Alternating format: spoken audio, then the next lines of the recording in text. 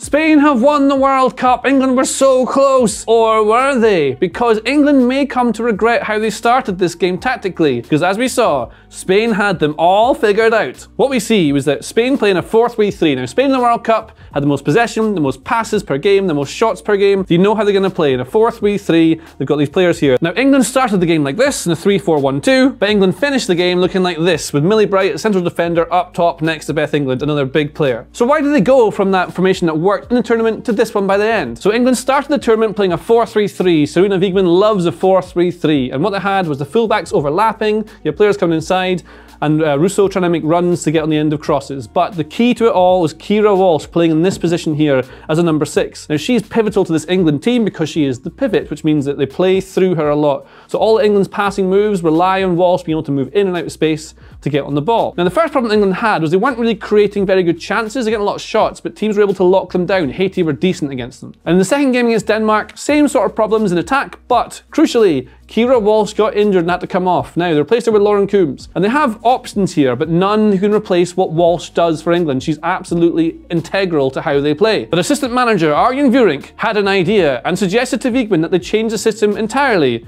to a back 3. Now, this meant they could play Millie Bright in the middle, Carter to the right, and that means they could play Greenwood as more of a centre-back rather than a left-back. That means they could bring in Rachel Daly over here, they can move Hemp inside next to Russo, they've got a nice dynamic there. Then you can play Stanway in the midfield next to another midfielder.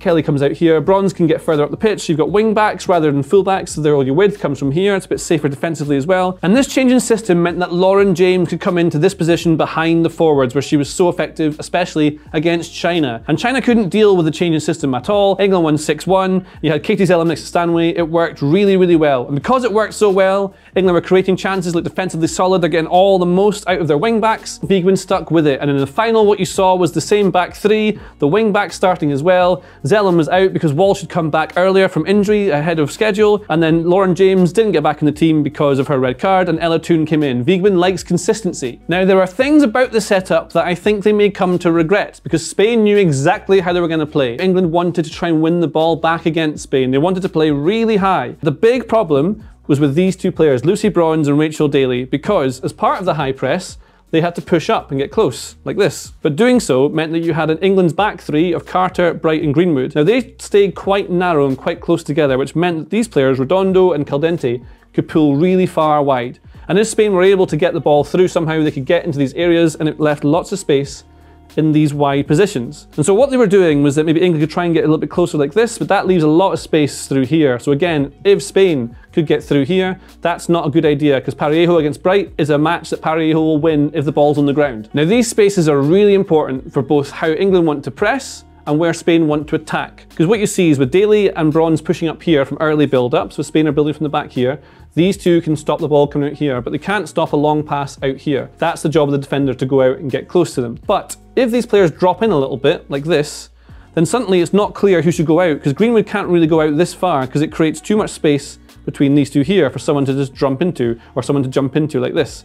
So you can't really do that, you can't afford that to happen.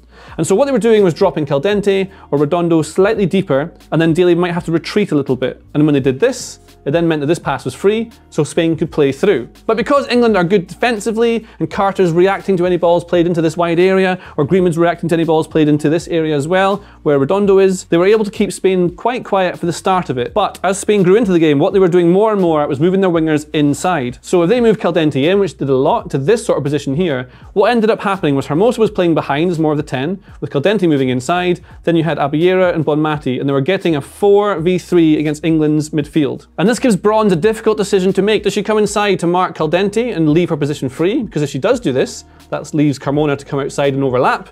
Or does Carter move out? And if Carter moves out, then does that leave space for Hermoso to get in behind to be more of a forward? Both are difficult questions to answer, and we saw this in how Spain scored their goal. So let's look at where the goal comes from, because on the face of it, it looks like Lucy Bronze has made a big error here, but there's more to it in my eyes. So here is Bronze on the ball. She carries it from right back, and she sees this space. You should always attack the space in football. Now, no one's moved into this space to try and receive the pass. Therefore, why not just carry it and break the lines with the ball? Lucy Bronze is great on the ball. And she carries carries it, and then more space opens up further ahead of her. Look at Spain trying to retreat now. She's got teammates either side that are pushing. This is 3 players beaten. Bronze carries it in. It's created an overload for England in a dangerous position. That's really good. Now, as she carries it inside, naturally Spain trying to show her inside the pitch. And what you have here is Ella Toon wants this pass played now. But Bronze knows she can keep moving into the space where the referee is. Now, Bronze carries this inside. Still, what you have is Bonmati is waiting in position in the midfield. Now, she's predicting the pass is going that way because she knows exactly where Toon is. But Bonmati has waited to try and pounce on the pass if it goes. So Bronze waits and knows that if she waits, what's going to happen if Toon moves to this position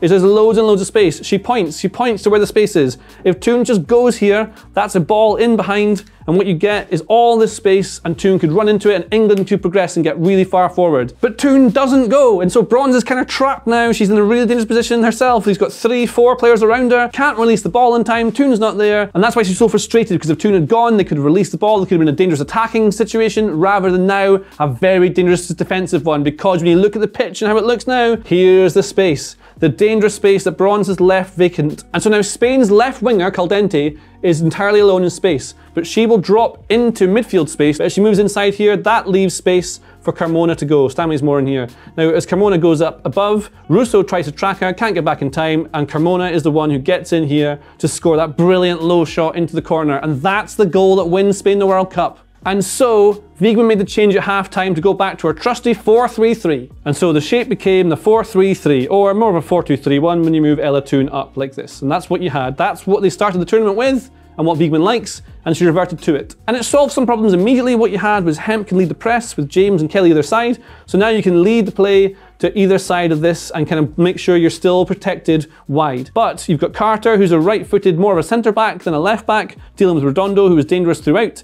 And that's not a perfect tactical matchup either. If Wiegman had been even bolder and maybe moved Greenwood out, more of a left-back than Carter, that might have helped them a little bit on this side when Spain were getting forward. But regardless, Spain still had them locked down. They were keeping the ball really well, loads of nice combinations, lots of lovely passing triangles where there's pinging it around. England couldn't get close and they started to panic. And as they were panicking, they started throwing the ball forward more quickly, and that's when they start to lose shape and Spain's possession-based game really comes into its own. Hemp up here is not the best one to take it down. A player like Alessia Russo is much better at keeping the ball and maybe shielding it to bring in others, but she's gone off the pitch. So instead, on comes Beth England. She comes on up top to be the kind of player they can target with long balls from the back. But that's not working quite so well, so they eventually moved Millie Bright up. They really started to panic. Then you had Lauren James going to the right-hand side, sometimes on the left. Then Kelly was over here on the right sometimes on the left. Hemp was meant to be left, but then Greenwood was pushing up as well to be more of a left here.